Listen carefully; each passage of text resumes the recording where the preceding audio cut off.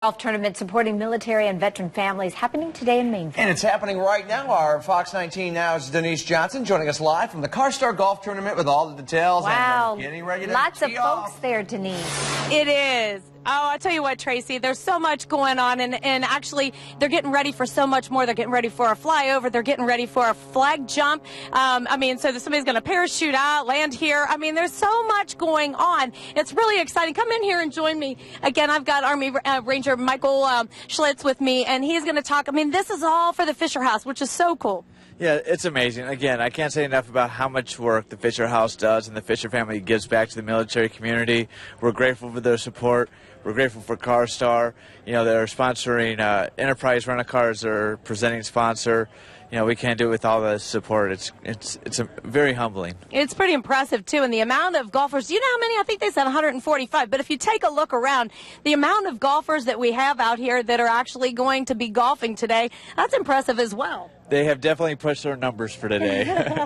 And there's always the way that, those guys are waving up there. Everybody, so there's a lot of excitement because they are getting ready. Now, explain to me, what is a flag jump?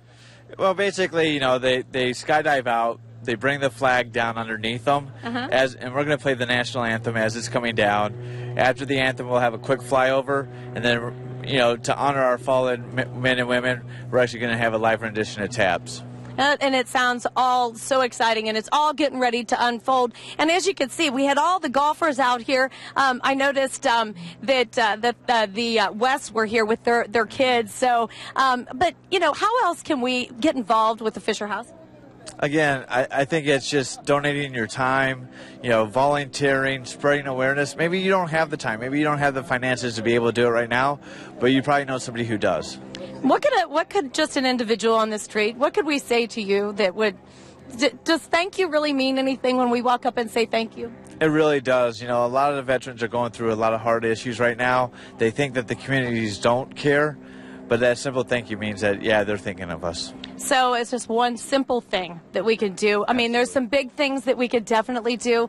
And I know, I mean, I do try to do that. Anytime I see somebody in the military, I always try to thank them because there's a huge sacrifice. And regardless of whether it's your time, you know, just anything. I mean, obviously, you've made some big sacrifices yourself, and you're still going. You're still, and you're supporting your, what do you call your fellow soldiers?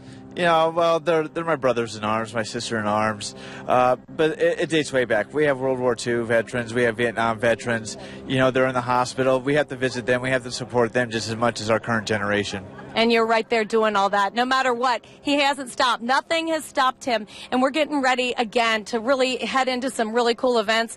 The plane is flying around. I know we haven't been able to see, I mean, because it is off in the distance. And unfortunately, we're not going to be able to have it, but we'll have some video of it. And maybe tomorrow we'll be able to show some of that as well. And I appreciate it. And again, thank you so much for all of your sacrifice and everything that you've done. Remember to thank a soldier. And again, you can't really come to the golf outing today, but you could donate to the Fisher House and to all of our soldiers, and just like I said, just as simple as a thank you, you know, will make such a big difference, Tracy and Frank. So most I'll send it back to you guys in this Love studio. the crowd. Yeah, glad to see so many folks turning out for that event. Thanks, Thank you.